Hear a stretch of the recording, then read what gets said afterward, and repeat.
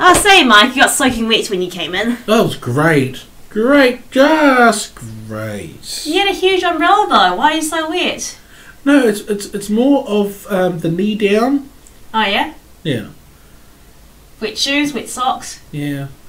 That was my big concern. Oh, yeah. Considering that for me this is laundry day. Oh, you ran out of clothes. Yeah, no, I've run out of socks. Oh, no. Yeah, that's my last pair of socks. Ah. So I have to go to Countdown and get some $2 coins out so I can do more washing today. Oh, okay. Which is fine. I don't actually have to cook tea tonight, which is great. Which is? What's he having for dinner tonight, anyway? I don't know. Apparently no one's cooking it. Well, You're not cooking it, so. I'm not cooking it. Because it's Tuesday night. And that means? We have a collective food night. Oh, really? Yes. Aren't you going to contribute? I contributed 2 weeks ago. Oh. Yes. Nice. So we have upgraded from 3 to 4 people. Oh, yeah? Mm. Two Irish ladies and a Middle Eastern person. Can I tell you a dark joke? And two Irish, Middle Eastern, and a Māori walk into a bar. No. How many potatoes does it take to kill an Irish person? None. Yes. Classic. We all know that one. Yes. We all know that one, Sophie. Yeah. Well done. 2 claps for Sophie. No. Why did you take your glasses off? Well, I don't need them, do I? No. Not really. Your eyes look different. Apparently this was more bloodshot this morning. Yeah, it's better now. Yeah. Does it have a yellowish tinge? No, not anymore either. Yeah.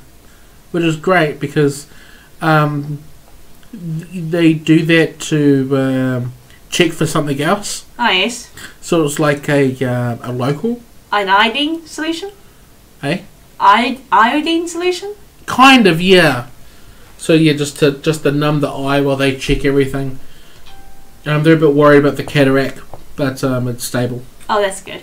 Anyway, so rain protection gear. Yes. I guess we're conflicted about that, I suppose, as a conflicting hosts. Yeah. This is the As Yet Undecided podcast, by the way. We're not quite decided on what is the best protection for the rain. Yes, with your host Mike's and Sophie's. Yes. It's for me. It's very dependent on the weather conditions. Okay. I know with relevant technology this is getting better. Yes.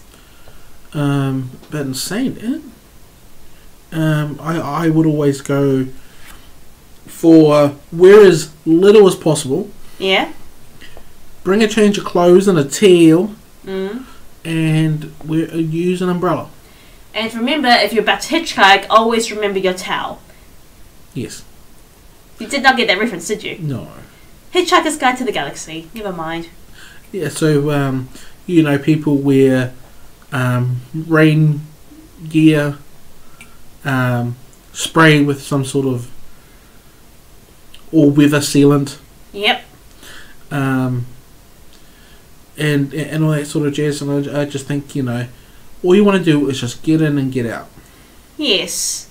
So, do you prefer an umbrella over a raincoat because of your heat? And it's purely based on what you're doing in the weather conditions. If you're doing more physical work, yeah, raincoat is always the way to go. Right. But if you are just walking with no rain, with no wind, yes, umbrella's the way to go. Okay, so how much would you spend on an umbrella? Well, because of the pretentious one of us hosts, yes, bullying me into her needs and wants, thrusted upon me. Oh no, sorry. Yeah, Sophie. Uh, More than likely, I'm going to get a purple blunt umbrella. No. No. They don't exist. They don't exist. Why not? Why do they make a purple umbrella, Sophie? They don't make purple umbrellas. The Blunt Company does not make purple umbrellas. Why not, Sophie? I have no idea.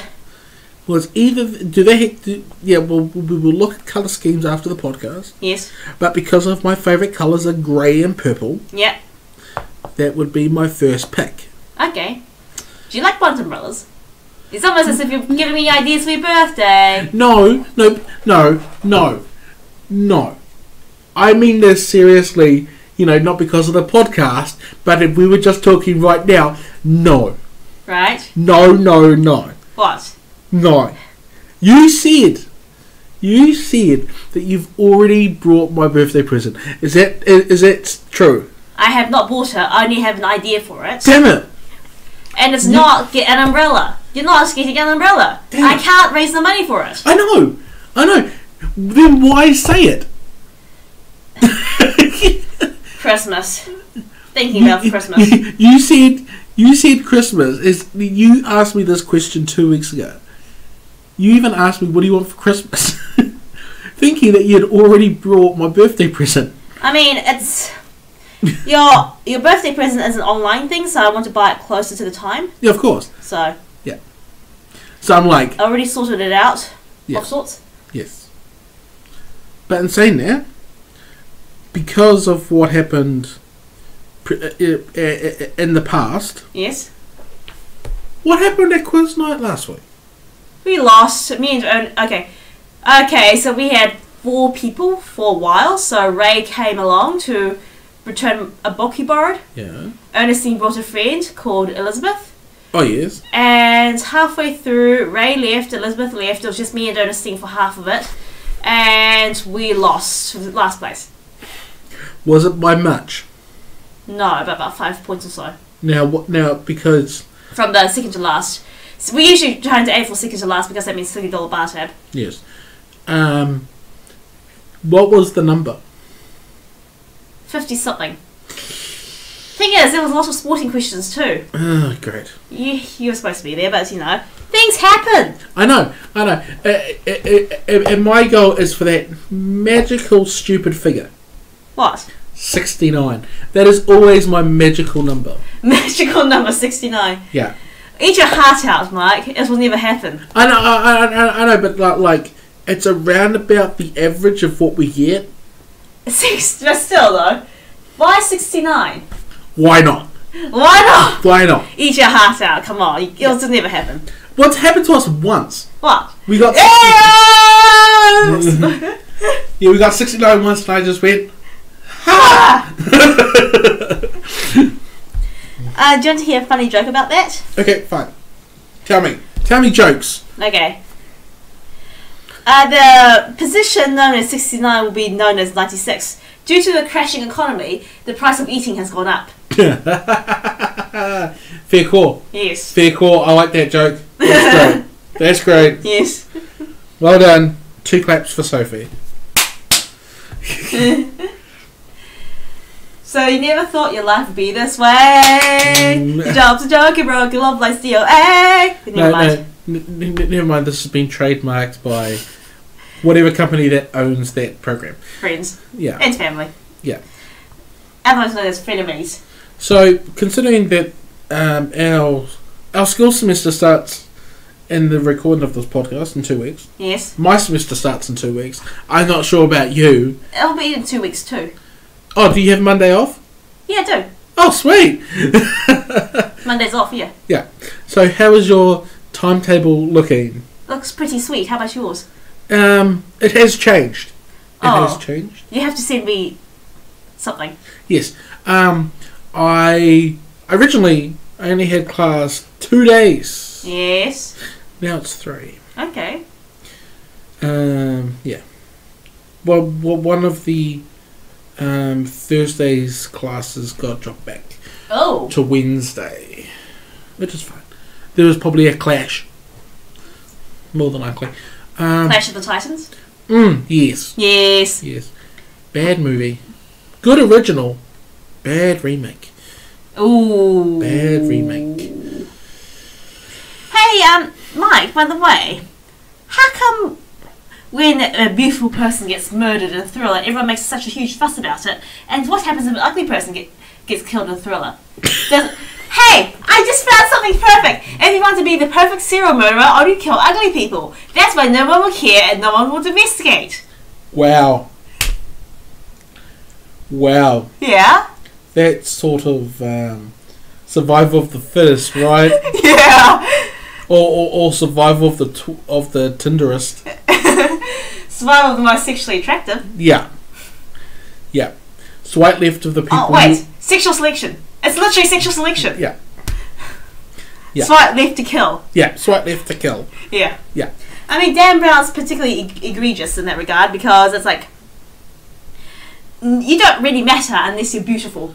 Yeah, I would agree with that. Hey, Kay, do you mind doing I just remembered something. I do have some Dan Brown books in my library. Can you please do like an interval thing?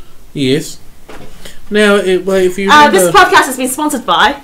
This podcast is sponsored by Paperback Books. Paperback Books should be made from recycled paper. This podcast is brought to you by the letter B. The letter B. It is the second letter of the alphabet.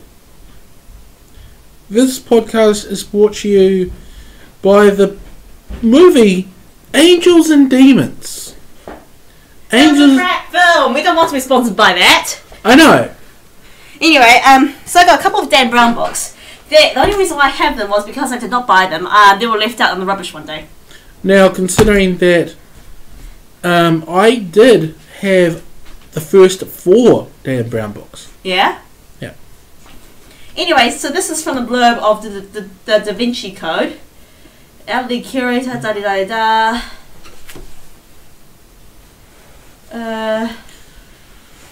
Gifted French cryptologist. I mean, I guess she wasn't that beautiful, I suppose. Harvard renowned professor. Oh, Langdon joined forces with Victoria Vertra, a beautiful and mysterious Italian scientist. 1. Deception points, Dan Brown. Yes, so if you remember the Dan Brown, yes, the first 4 books were Rachel Sexton. Okay, she wasn't described as beautiful. That's interesting. Miracle Stain. Dan Brown only picks beautiful people. Yeah. Dan Brown only picks beautiful people, and if you're not beautiful, you don't matter. So okay, how about this one? Susan Fletcher and Digital Fortress by Dan Brown, a brilliant, beautiful mathematician. Is that me? No. Okay. Angels and Demons. I would think potential autistic Chinese lady. Potentially autistic Chinese lady. Who's been called cute more than a few times. In pretentious suburbs? By various colleagues. Yeah, but were they in pretentious suburbs? St. Cuthbert's girls, would you call them pretentious? Yeah, of course I would. Yeah, well, St. Cuthbert's girls, they think I'm cute for some reason. I look cute. Yeah. Never quite beautiful, but adorable. Yes, but in saying that... Yes. Because we had an interesting debate in the chat. Yeah. In regards to the hierarchy of how the schooling system works at Auckland. Yes. Because, like we talked about St. Cuthbert's. Yeah. St. Mary's. Oh, yes. Yes. I ended up walking up that hill yesterday. Yeah. And Barradine. Barradine is considered a little bit less pretentious than St. Cuthbert's because some girls there are in because they happen to be in zone. Yes. Whereas St. Cuthbert's girls, none of them are considered in zone. You have to A, pass the interview, and B, pay up some money. Yes. So some of the girls from Barradine are not there because they paid money. So therefore, that school is considered less pretentious. Now, in saying that, yes, what do you think is the most pretentious school in Auckland? Dawson. Oh yeah. Okay. I mean, the thing is, they're more classist, more posh. Does it come with a tertiary education? Probably. I mean, St. Cuthbert's at least, if you're poor, if you have good academics, no one really cares. Whereas Dawson, people literally just go to Dawson just to say they went to Dawson. Yeah. Yeah. And this is completely out of the park for me Yes. because I went from a Decile 1 school to a Decile 5. Yeah. And I thought that was a big jump. Yeah. And then you're talking about private schools. Which are like this are infinity. Yeah. Yeah. And I'm like, great. It's a whole new different world. I mean, I went from public schools such as River Intermediate and Cool Park. Then I jumped over to St Catherine's. Oh my god, it's another world in of itself. Yeah. I have to admit. It's another world. Yeah. And not a world in which everyone should be in, not because it's you're not pretentious enough, but because it's a pressure cooker environment that's not conducive to everyone. Yeah. And it's just like, you know, you're talking. In my case, it was a jump from under 200 Yes. to just under 1,000. Yeah. And then you're talking about schools like Mount Albert Grammar and Rangitoto. Suddenly they're strangers. Yeah, like almost 3,000. Yeah. Which I can't even boggle my mind around. Because, I would think that is a huge health and safety risk. Have enough people, have enough fire exits, have enough space, I suppose it won't be. Yeah. Yeah. So, anyway. But in saying that, for another further point... Come on, we need to go back to what happens to ugly people in thrillers. Yeah, but... Have we just found the perfect crime? One more point. Sorry. Yeah, one more point. I always thought that Rangitoto School was in Rangitoto Island. Me too! I legit thought that too until I realised it was actually uninhabited. I'm thinking, oh, okay, I need to change my point. Yeah. Change my point. Anyway, so what happens to ugly people in thrillers? They die. Or they are the murderer. Or they get ignored. Yeah. So, have you just found the perfect crime? Just murder ugly people in thrillers? Well, that means that technically... Yeah? I'll be safe, wouldn't I? Maybe? Yeah. Yeah. I'm an ugly person, so I'm great. No, you get killed. No, I'll survive. Why's that? Because I'm too ugly. Nice one. Yeah, I am too ugly. Yeah. And you will survive. Yeah. I actually know. No. Depends on the murderer. You either will not die or you'll die first. I'll die first, and I'll be the one that kickstarts the plot. Yeah, because you'll be the token death. Yeah. Yeah. The token beautiful death that somehow everyone cares about.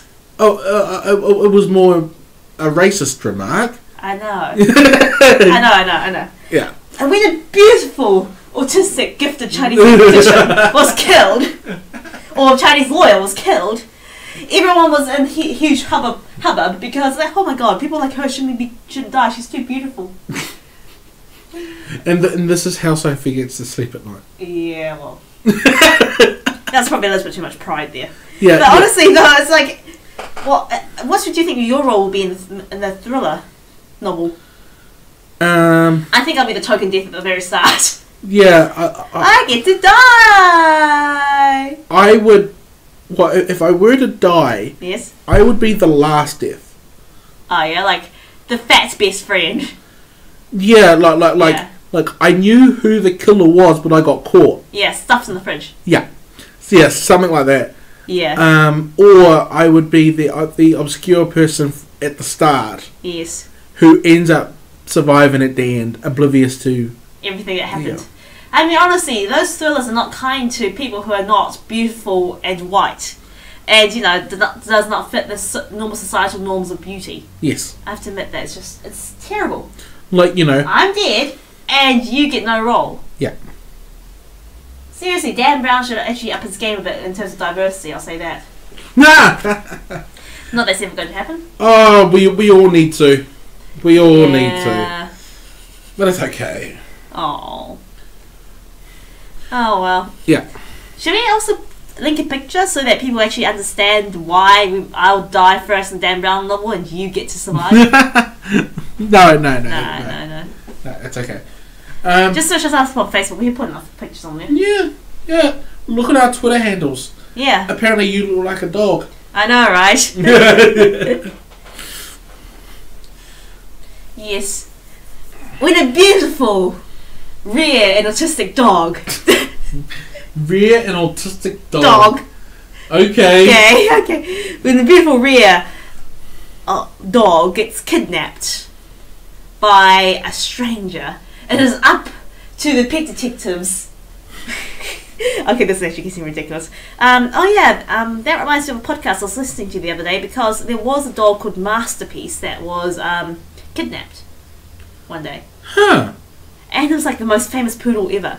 Huh. That's hilarious. Yeah. Did they find it, or is it still missing? The kidnapping happened about 70 years ago and still missing. Okay. Yeah. Oh, well, one can presume a lot of things. Like Masterpiece is dead. Yeah. Buried. Up in doggy heaven. Possibly. Over the Rainbow Bridge. Over the Rainbow Bridge. Over the Pride Bridge. Yeah. And considering that, the Pride Festival in Auckland was cancelled. This year was the Pride Parade was cancelled, yeah. Due to inclement weather. Yes. Now, the New Zealand Police, so what they've been doing over the last few years is that they have been making token cars. Yep. And this is no exception. This week was no exception. I see. They made a Pride car. Yeah. What is your take on token police cars? They should put them on a more permanent basis, not just, one parade. Yeah.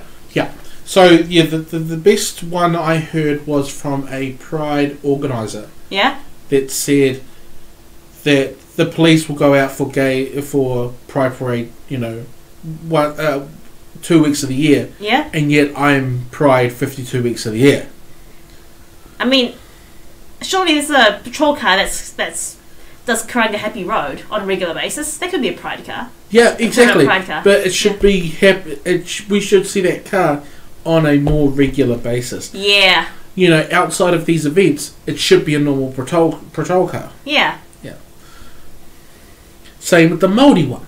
Oh yes, not just Māori Language Week. They should actually have it around in the Māori heavy areas. Yeah. Yeah. Either in rural Māori areas, like for instance, if I were to pick the best place to stick it, probably be around Waitangi area. Waitangi, oh yeah. Yeah. Sometimes you can put it in hotspot areas. Yeah. Say like Murupara, if you know where that is, which I think you don't. No. But generally around poor isolated parts of New Zealand. Yeah. That's the best way to describe it. I think that's what have Māori horses. I think they tend to have horses in those rural areas, right? Well, there's a famous place between Kauro and Whakatane where I was born. Yeah. There's a place called Te Teko. Yeah. And on the off streets, they actually had hay bales as roundabouts. You mean you can actually go into those hay bales, Assassin's Creed style? No. Like tied up hay bales. Oh, come on. And you would circle around the roundabout of hay bales because there's more people with horses than there is with cars. So you mean you have the horses go up to the hay bales and start eating? Yeah. You can't jump into the hay bales? No. Aww. They're pretty hard. Those hay bales are pretty hard. Yeah. They're not like soft, normal hay. No. Yeah. Hey. Hey. Yeah. So that would be my thing. Like, for instance, I would think that car would have been at Waitangi Day. Oh, yeah. I would think that it should be there for Māori Language Week. Mm-hmm. Any other... Oh, Rātara. That's a big one. In any sort of kapahaka regionals. That'll be perfect time to bring that car. And it's Matariki. Yes. By the way, that's Māori New Year, which Māori New Year happens during the middle of Georgian New Year. Georgian, not Georgian New Year, Georgian Year. Matariki happens around about June, is it? It's winter solstice. Yeah, winter solstice, June. Which means it's right in the middle of the Georgian calendar. Which is actually quite nice because it's a great excuse for, say, a winter Christmas. You may as well have a Matariki winter Christmas. Yeah. Call it a non-denominational Matariki Christmas. Yeah. Yeah. Because it's round about a really depressing time of the year in which you don't really get festivals. Yeah, and or in this country, Yeah. days off. I know. There should be days off for that, for Matariki. Because you've got from June to October. Nothing. Nothing. I mean, there was another thing to actually have Sir Edmund Hillary's birthday as a national holiday. Possibly. Yeah, I think that was in July. During this long drought of no holidays. Yeah. Yeah. And they've done the costings for that. It's around about 650 million. Yeah. But, sometimes when you work too hard, your productivity decreases, so... Yes, and saying that, what do you think about the possibility of a 4-day work week? I haven't really studied that. Yeah. Some companies are starting a 4-day work week. So like Monday, Tuesday, Wednesday off, Thursday, Friday, Saturday, Sunday off? No, Monday, Tuesday, Wednesday, Thursday on. Yeah? Friday, Saturday, Sunday off. I thought it'd be better if they did Monday, Tuesday, Wednesday break, Thursday, Friday, Saturday, Sunday break. Monday, Tuesday break, Thursday, Friday break. Yeah, It's, I would actually think that would be better. Yeah. But in saying that, yeah, what do you think about that? Instead of a 8-hour work week, it would be a 10-hour. I seriously have no idea because I haven't studied it. Okay. I can't really give opinion for things that I haven't really thought about. Initial thoughts, though.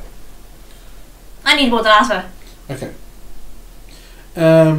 Like some industrialized or even supply chain areas work on a 4 on 4 off basis. Oh yes. Frontier works on a 4 on 4 off basis. But you work 48 hours in that 4-hour stint. Wow. 4-day stint. So you'll do 12 hours, and then a 24-hour break, and then 12 hours, and then you have 4 days off. Wow. Yeah. That's a lot. Yeah. So 48 hours in 4 days. Wow. Yeah. Can you do that? Yeah, I could be conditioned to that. That sounds a bit too much for me at any given time. Yeah. I'm better off with short working hours, short break, short working hours, short break type thing. Okay, so a bus driver effect. Yeah, I'm better off as a bus driver sort of thing. Like you would have work 4 hours, have 4 hours break, and then work 4 hours, and that's your for day. Yeah. Well, yeah, it'll be like 8.5 hours work at a 12.5 hour shift. Yep. Yeah. And with that being said, shall we break off? Yes, we should break off. This has been the As Yet Undecided podcast with your conflicted hosts Mike and Sophie. You can contact us on asyetundecidedpodcast@gmail.com. Or you can contact Mike on the -THEMANUS or Sophie on Sophie9709. And if you wish to contact us on Twitter /Tumblr/Facebook, we are at AYU Podcast @AYU Podcast. //